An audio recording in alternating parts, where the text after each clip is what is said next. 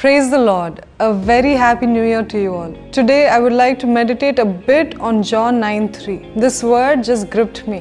So this is what happens. Jesus comes across a blind man and his disciples ask him, what could be the reason of his blindness? Could it be the outcome of his parents' sin or his sin? Then Jesus simply responds, neither did his parents nor he sin.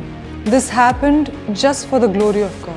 Sometimes the direct result of our sin is pain, disease, hardships and trials. It could either be a punishment from God or it could be a direct consequence of our sin. But in some circumstances, God allows hardships, trials, disease and pain for His glory.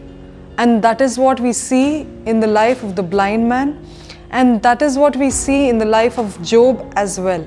You might be the person who recognizes your sin and are facing the consequences of it, or you might be the person who's living a life pleasing to God but are facing more hardships than blessings.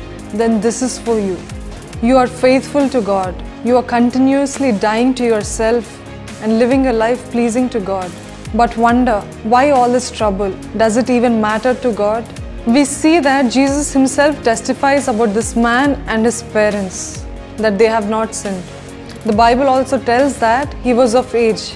It could be that he was a mid-aged man. It also means that from the time of his birth to that time, he was living in the dark. He did not know why. He did not have the answers. But when Jesus came, his life turned around just like that. All the pain in the past was forgotten. He rejoiced. He testified, and not only did he become a strong believer, but because of him, many others put their trust in God.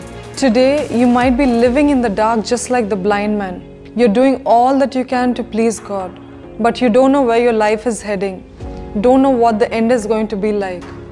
But remember this, what God allowed in your life right now, you may not understand it immediately, but after some time, in due time, all things will work out for good to those who put their trust in Him.